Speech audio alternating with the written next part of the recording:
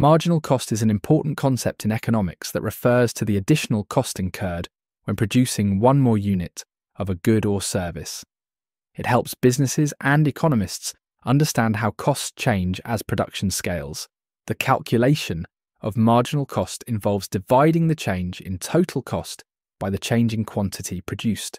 For example, if producing 100 units costs $1,000 and producing 101 units costs $1,010, the marginal cost of the 101st unit is $10. Marginal cost typically includes variable costs like materials and labour, as these expenses change with production, while fixed costs like rent or equipment do not affect it. Understanding marginal cost allows businesses to make decisions about how much to produce and at what price. Now let's look at some examples to better understand marginal cost. Suppose a bakery produces 50 loaves of bread daily at a total cost of $100. If producing one more loaf increases the total cost to $102, the marginal cost of the extra loaf is $2. This calculation helps the bakery decide whether the additional cost is worth the potential revenue. Another example is in the technology industry. If a smartphone manufacturer finds that producing one extra phone requires additional labour and materials costing $300, they would analyse whether selling the phone at a certain price makes economic sense. Finally, consider a factory producing cars.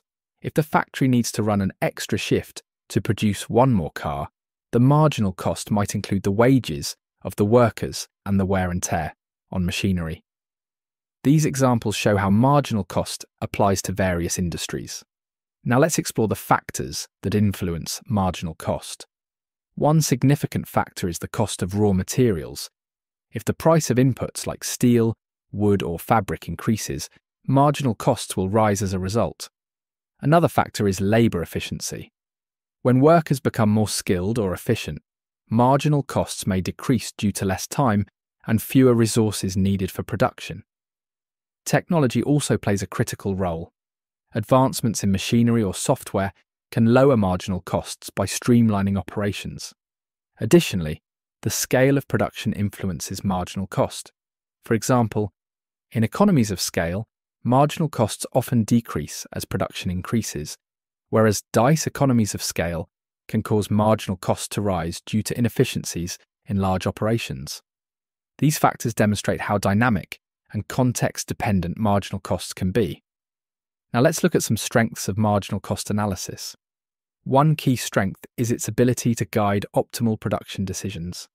By comparing marginal costs to marginal revenue, businesses can determine the most profitable level of output. Another strength is its usefulness in pricing strategies. For instance, during promotional campaigns, companies can set prices near marginal cost to attract customers while still covering variable expenses. Marginal cost analysis is also beneficial in identifying inefficiencies. By analysing the cost of producing additional units, businesses can pinpoint and address areas where resources are being wasted. These strengths make marginal cost an essential tool in economic and business decision-making. However, marginal cost analysis is not without its weaknesses. One limitation is the difficulty of accurately measuring marginal costs, especially when dealing with complex production processes or unpredictable variable costs.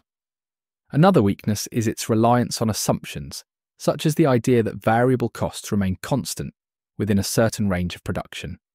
In reality, these costs can fluctuate due to market conditions or supplier constraints. Marginal cost analysis also tends to focus on short-term decision-making, which may overlook long-term strategic considerations like fixed cost investments or changes in market demand.